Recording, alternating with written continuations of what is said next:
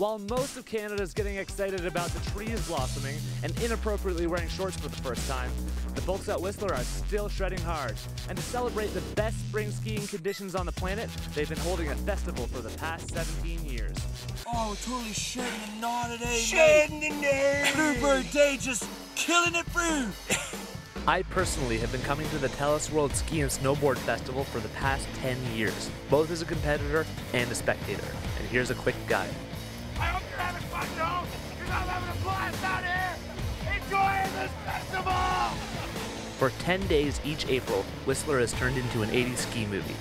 The conditions are perfect, the events are over the top, and the partying is epic.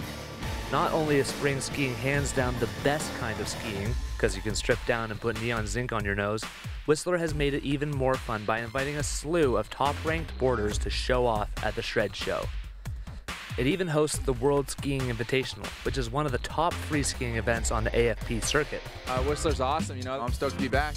Always a good time in Whistler. To end the festival, there's the fan favorite Big Air competition. There's also legendary free music. In the past, the festival has drawn acts like the Black Eyed Peas and Justin Timberlake. And this year, the artists range from Good Time generator Michael Franti to West Coast rap unit Swollen Members. Infamous snowboarder Trouble Andrew is also playing, and we've even got 2 Juno Award winners, the Sheepdogs and Dragonette. I think anybody who commits to winter sport, to me, it's a very noble act. Yeah, which in this case, the winter sport was watching Dragonette. And if you've never gone spring skiing before, let me show you what you're missing.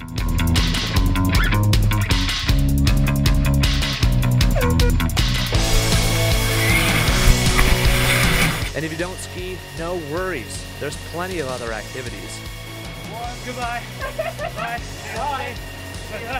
Bye.